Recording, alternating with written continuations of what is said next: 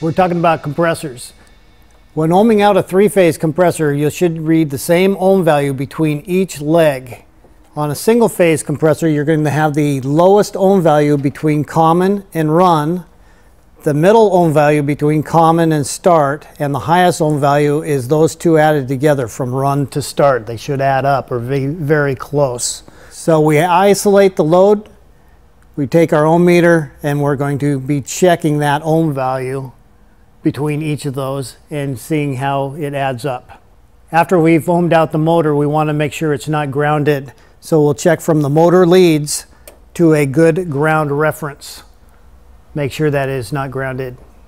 When suspecting a burnout, we want to test with the proper acid test kit, whether that be for a mineral oil or for a polyester oil. Use the proper acid test kit to make sure that it's not a high acid situation.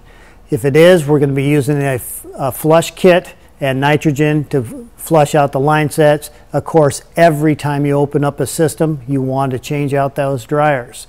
This polyester oil is not forgiving. It's very hygroscopic. It's going to pull moisture into itself. Pull a good vacuum and make sure we change those dryers.